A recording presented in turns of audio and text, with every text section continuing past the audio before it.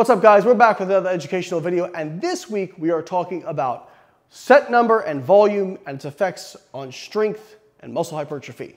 But first, make sure you like the video, subscribe to the channel, and leave a comment for the algorithm. So recently, there was published a new human randomized control trial. Make sure you pick up your t-shirt at the link in the description at the Biolayne store. Recently, there was a new human RCT looking at the effects of different set volumes over 8 weeks in trained athletes and their effects on strength and hypertrophy in the barbell back squat and the bench press. They had them do either 3, 6, or 9 sets of barbell back squats and bench press 3 times a week for 8 weeks.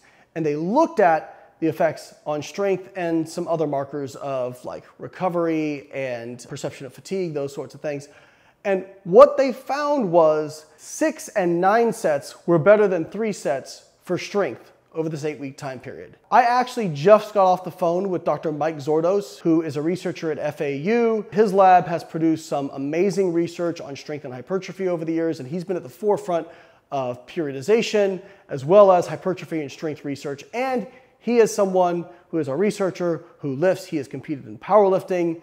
He's squatted over 500 pounds, I think when he was 165 pounds. So strong guy, applies the knowledge, the kind of thing I like to see. You can find individual studies that show that less volume is as good as higher volumes for hypertrophy and strength. But if we did a forest plot of these studies, what you would find is if you did one side favoring more volume, one side favoring less volume, almost all these studies would be to the side favoring more volume. Not each study may be statistically significant because, again, with resistance training studies, you're dealing with low subject number. These things are hard to recruit for.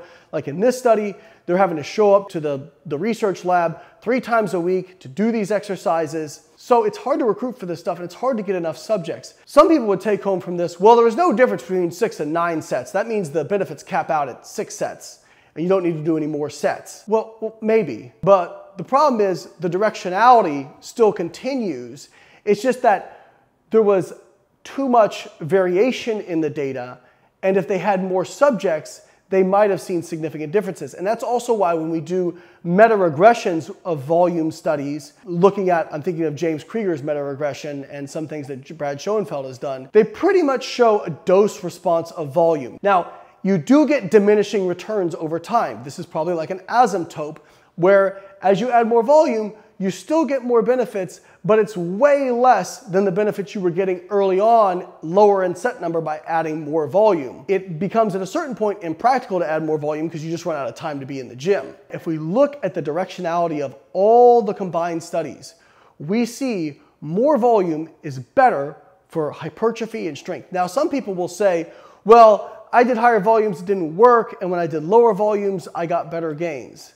That may be true for a snapshot in time for some people, but those are people who are likely under-recovered, not sleeping well, a lot of psychological stress, and not eating well or in a deficit. And at those points, they may have felt better on lower volume because you can only elicit the gains from volume up to the point that you can recover from. And if you're not sleeping well, if you're really stressed out, if you aren't eating well, you're not going to be able to recover from as much volume. There may be times where less volume makes sense. But when we look at studies, even with non-responders, there was a study I'm thinking of very specifically where they showed that there are no non-responders to training. People who are non-responders simply need a higher dosage of volume in order to respond. So people who are hard gainers, they actually just need more volume to get the same response as someone who does less volume. So they aren't as genetically gifted. But if we think about intensity, so intensity is your proximity to failure. That resistance training intensity, that is the drug. Volume is the dosage in terms of number of hard sets that you do. I'm not telling you to go out and do 10 sets of 10 on everything. That's not what I'm saying. You should probably get by with an amount of volume that allows you to feel recovered for the most part and that you make progress on. Understanding that over time, as your strength plateaus, as your performance plateaus, because you can't get stronger and do more reps forever, you will have to add more hard sets in order to continue progressive overload. if this is all sounding very confusing, this is why we created the Biolayne Workout Builder, because the Biolayne Workout Builder takes all the guesswork out of how many reps you should do, how many sets you should do, what intensity you should use, but we group exercises in such a way that you can sub in exercises that are still equally as effective for producing hypertrophy for things that you enjoy doing better, or maybe you're at a gym that doesn't have access to a certain machine, or maybe you're at a home gym and you only have very limited access. We have programs to fit all that, and again, the way we group exercises, meaning you can still get maximum efficiency by substituting other exercises that you maybe prefer or have better access to.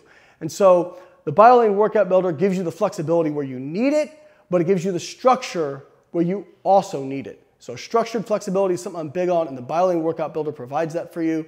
You can click the link in the description to sign up for that. It's only $12.99 a month. You get access to all our evidence-based programming.